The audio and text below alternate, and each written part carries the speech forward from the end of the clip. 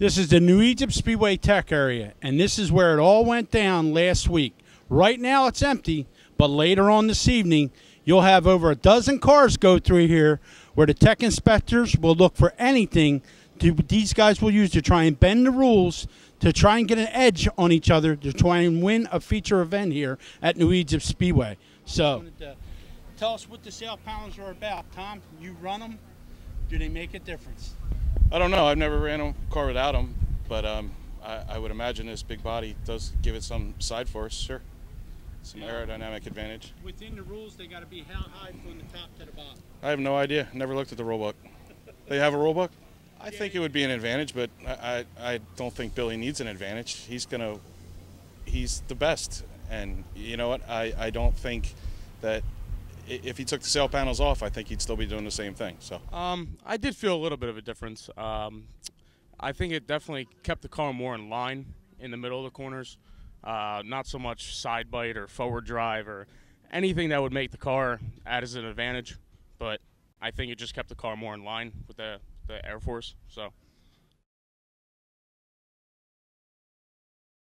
out on the racetrack, a little altercation. Wasn't the first time, probably won't be the last time.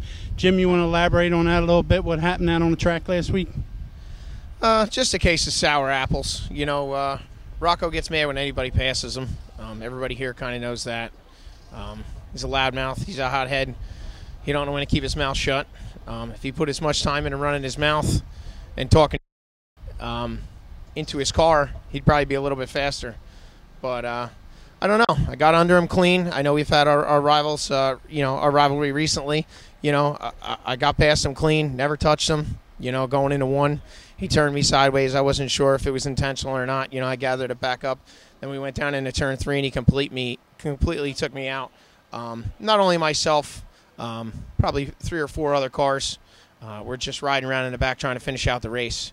You know, reason why I got so mad and went back after him because of the fact of how much work I got to do to my car now. And not to mention the poor guys in the back. You know, the guy at the 96 car's first week back. Car's beautiful. Guy's got to turn me around, destroys that guy's car. You know, we're only starting the races with 21, 22 cars here on a Saturday night. Why do we need to wreck anymore? And, you know, if that's the way he wants to play, that's fine. You know, we're both grown men when he comes back here, or if we're somewhere else, if he wants to take a walk outside the gate and we just settle it fair and square that way, then we'll walk outside the gate. Anybody can be a tough guy and get out of their car, but we were both told to stay in our cars, otherwise we were going to lose a week. This is what my grandfather lives for. We come here week in and week out. So for me to get out of my car and sacrifice him losing a week, watching what he wants to watch, you know, doing what we love, you know, it really wasn't worth it. You know, like I said, we could just walk outside at the end of the night and square up if that's what he wants to do.